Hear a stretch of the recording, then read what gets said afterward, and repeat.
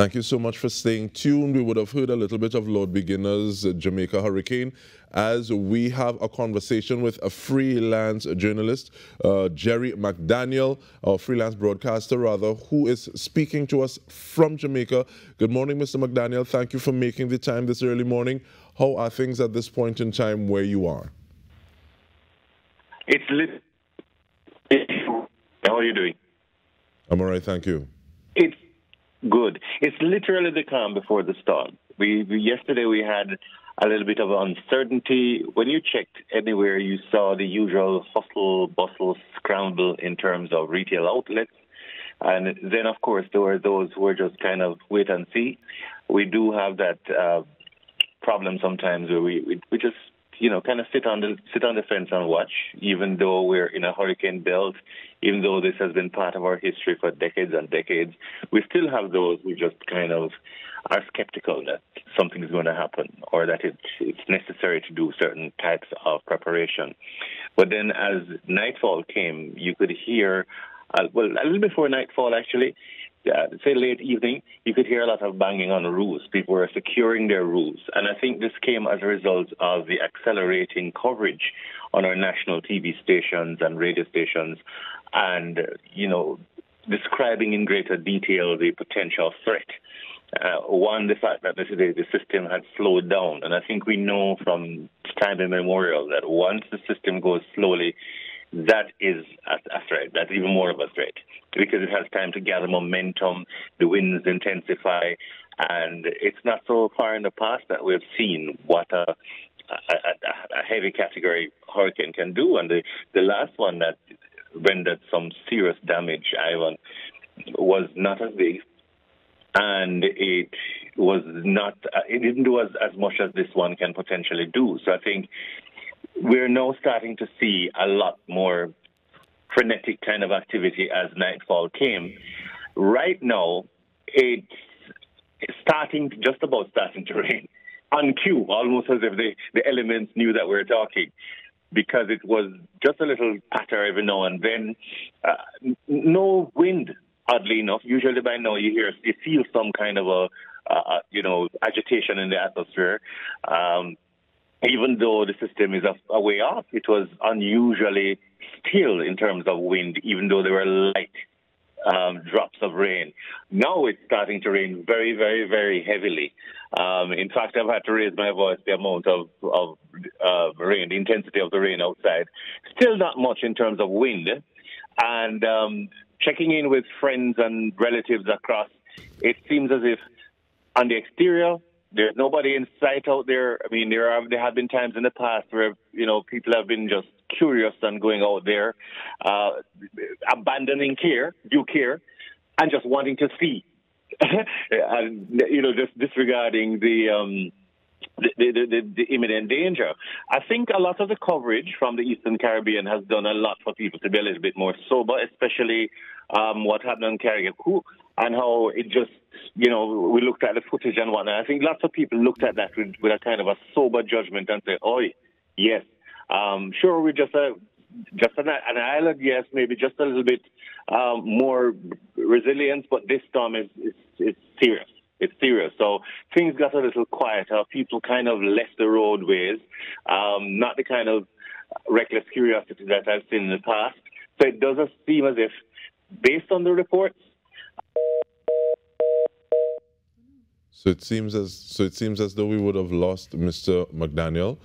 So, and one of the things, but I'm very glad that he was able to set that tune. Mm-hmm. And it sounds as though we can make some parallels here in terms of people just fast. So they're looking to see. Right. Because I also got a sense of once they did, in fact, see, thanks to the news and other media houses, that they did take it seriously. I mean, the preparation that they would have had would have been a short time as well because they're waiting to see where it's going. I don't think that when we were on alert, any sort of adverse weather alert, they had any inclination that it was going to be, they were going to be in the path of the hurricane altogether. So I could understand a bit of complacence and let's wait and see rather than get panicked for no reason. But at the same time, in terms of like having that history, looking at that song from Lord Beginner, which wasn't crafted yesterday, it's not a soca. Looking at the fact that people are singing Love in There with Wild Gilbert, but it seems as though Mr. McDaniel is back. And Mr. McDaniel, you said that you were checking out a little bit, and it's good that there is a nationwide sort of preparation, but are there any indications of where landfall might be? Because I know one of the places that sometimes has to be a bit nervous. Shift where I am, see if I can get into a quieter spot in there. Oh. Okay. And thank you. Yes, just checking to see that you can hear me now. Is this better, Mr. McDaniel? Okay, it seems as though he's still trying to shift to that quieter spot. Gerry? Okay, but it seems as though we may have lost him again. And this may be part of the cause, because he said it's almost as on cue when we started to have the conversation. Rain said, That's what I was thinking. Don't talk to them. I'm genuinely thinking he's surprised by the calm before the storm, but I am not. I'm thinking that he's going to have a lot of trouble, and I hope that he's prepared too. But speaking of preparation, he may be here again, Mr. McDaniel. Gerry? I'm hearing a little bit, but he may still be trying to shift to where he can hear me. I'm curious as to where we're seeing, like you were going to ask, where the landfall might be, because again, that will impact who needs to prepare more and how. And I wonder how much, estimated at least, how much there actually will be in terms of devastation or wind speeds and those sort of specifics. It seemed like all of the reports thus far were not giving those particulars just yet. Well, one of the things that I look at is the fact that a place that has been hit on more than one occasion is St. Thomas, which is basically the, no one stands easy, the eastern tip of Jamaica. No, I had to work out my cardinal points. And there's a lot of banana production there. But trying for one last time, Gerry, you there with us? Yeah. Yes. Because of the volume of rain, I'm trying to find the most quiet spot in the house. And so I lost you for a little bit. Not a problem. But if you can hear us, we can hear you very well, thank you. But are there any projections of landfall or where exactly? I was saying, I think perhaps when we got cut off that it has been changing. Now I think the best estimate is mid-morning. Initially it was afternoon, but I think the system is bearing down more quickly than previously anticipated. And it is like that with storms. You know, you can never have an exact prediction, and storms have been known to turn drastically as well. So the most recent prediction I heard was mid to late morning. And just now when we were talking, the outer bands, I think, is what started to affect us, because it went from 0 to almost 100 in terms of the rain. It's so heavy, it's a little difficult even to hear oneself at this time. But the wind factor has not kicked in yet. It's just rain, and so I think it's just the outer bands that are affecting us now. But it's pretty heavy, not a time for anybody to be outside at all, because we do not know for sure the wind factor will trip in. And in any event, we don't want anybody to be caught in a waterlogged environment, because as we probably know, although the effects of the wind are dramatic, you see a lot of action and it does cause death. Most deaths in a hurricane are from water situation, drowning and washing away of debris that then can,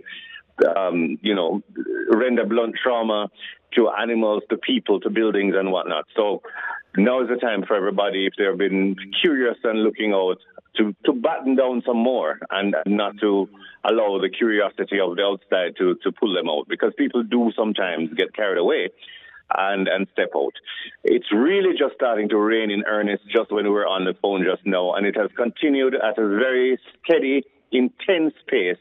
But again, the wind factor has not yet tripped in. So that kind of scary sounding kind of atmospherics and projectiles flying around and whatnot that we expect later, that hasn't started yet. It's really just very intense, heavy, sustained rainfall. That's what's happening now. And we have about a minute more, Gerry. It's one thing to say, okay, well, people are becoming a little more sober because of the reports that have been coming in. Can you repeat? It's one thing to say that people have been a little more careful because of the weather reports that are coming in. What are you hearing from the powers that be, JDF, JCF, Brogard, in terms of the Prime Minister or these individuals? Yes. Well, the Office of the Prime Minister early on had given a whole series of preparatory tips and so on. The usual. The Prime Minister himself sent out a couple of videos appealing for due caution and also calm, a combination thereof. And the central government has been relatively quiet in that sense since. But of course, the Office of Disaster Preparedness and Emergency Management, ODPEM, they have been the angels on the ground because their shelters are all set up. Shelters are strategically set up already all over the country, and they're advertising those. And you can get them on a special app. You can get it on WhatsApp. I think for the first time in my memory, we have a special app there as well for the Met Office, so you can actually monitor the progress of the storm and see commentary on WhatsApp as well. Those tools hadn't been previously used, and we haven't really had a system like this in a long time, so I guess those innovations had not become as necessary as they are now. So it's all the agencies seem to be working in sync and using whatever technology they have to maximize access and to accelerate the outflow of information, which is very, very useful.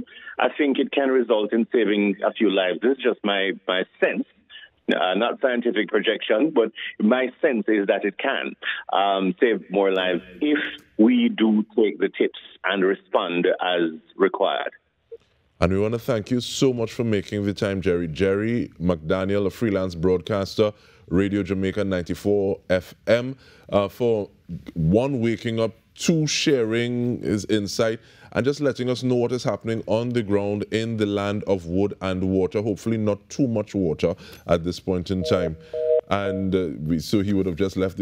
Gerry has left the chat. Gerry has left the chat. But he left us with some good insight, though. Definitely. And I really love the fact that he's talking about people working in sync and possibly saving more lives just by that information. And once again, that makes me want to issue a call, please, in times like this or any time, don't gum up the lines, don't spread false information and these sorts of things, because the business of lives is serious stuff. We are going to continue to talk about the business of lives, but in ways that you can make sure yours is better health-wise. When we come back after these messages here on the Now Morning Show. With the hurricane, oh what sorrows and pain at Jamaica.